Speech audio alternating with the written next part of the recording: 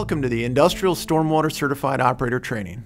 The slide on the screen lists the topics we will discuss during today's training. Your questions and input related to the Industrial Stormwater Program are encouraged. The questions you ask may help others and will make this training program more useful.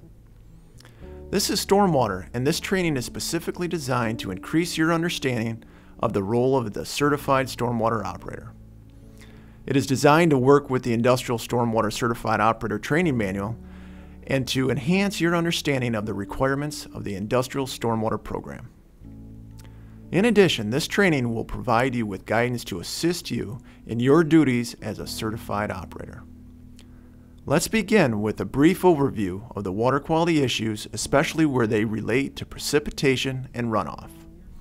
From a raging stream during spring snowmelt to a gentle summer rain, to the slow movement of water through the ground, water is in constant motion. The movement and endless recycling of water between the atmosphere, the land surface, and underground aquifers is called the hydrologic cycle. This movement, driven by the energy of the sun and force of gravity, supplies the water needed to support life. Understanding the hydrologic cycle is basic to understanding all water and is key to the proper management of water resources. Many processes work together to keep Earth's water moving in a cycle. There are 5 processes at work in the hydrologic cycle: condensation, precipitation, infiltration, runoff, and evapotranspiration. These occur simultaneously and, except for precipitation, continuously. Stormwater and runoff are part of this natural hydrologic process. Under natural conditions, the majority of rainwater that falls to the ground infiltrates the ground or evaporates. However, industrial activities can alter natural drainage patterns and add pollutants to rainwater and snowmelt. The introduction of pollutants to stormwater most commonly occurs when industrial facilities allow operating procedures and industrial materials to become exposed to stormwater. This potentially contaminated stormwater may then enter our lakes, rivers, streams, and wetlands. The best way to address this issue is through pollution prevention measures that focus on preventing the contamination of stormwater at the source, which is more cost-effective and environmentally beneficial. This pollution prevention concept has led to the development of the current stormwater regulations and the overall goal of the program, which is to reduce the pollution entering the surface waters of Michigan by implementing best management practices designed to prevent the contamination of stormwater runoff. A key term to understand when considering pollution prevention measures is first flush. So what does it mean? Well, most automobile drivers are aware that roads are slickest after the first few minutes of a rainstorm.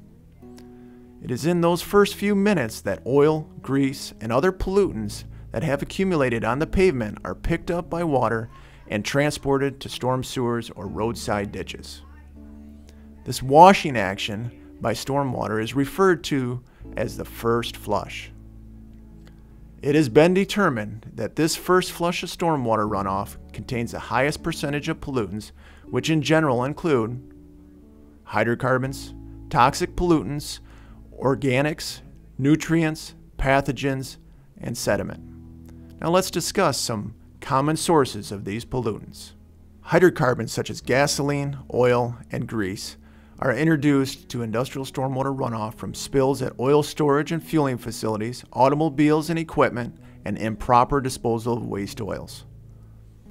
Hydrocarbons are known to be toxic to aquatic organisms at a relatively low concentration and should be a focus when considering or implementing stormwater runoff controls. Sources of toxic pollutants are quite varied. Pesticides, herbicides, metals, wood preservatives, oil-based paints, used oils, and solvents all can have toxic effects on aquatic life and may contaminate drinking water supplies. Some toxic substances can accumulate in the food chain, resulting in fish advisories and limiting the amount and type of fish we can safely eat.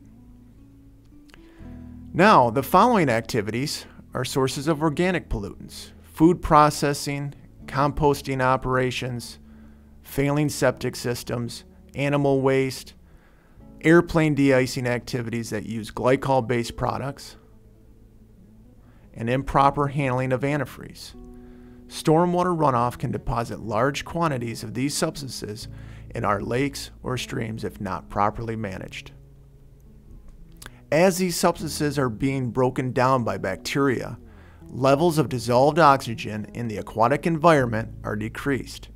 Oxygen depletion is a common cause of fish kills and odor problems, especially in areas of shallow and slow-moving waters. Nutrients are a typical pollutant associated with stormwater runoff.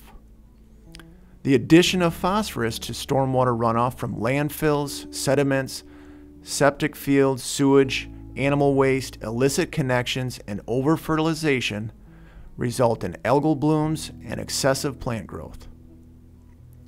The presence of pathogens in surface water can cause ear and/or intestinal problems as a result of contact, which inhibits recreational uses. Common sources of pathogens are illicit connections, sanitary sewer overflows, animal waste, and failing septic systems. Sediment is one of the most widespread pollutants in surface waters. Sediment that is suspended in the water causes it to appear cloudy or turbid. It is generated from construction activities, bare soil around a facility, gravel parking areas, and stream bank and stream bed erosion.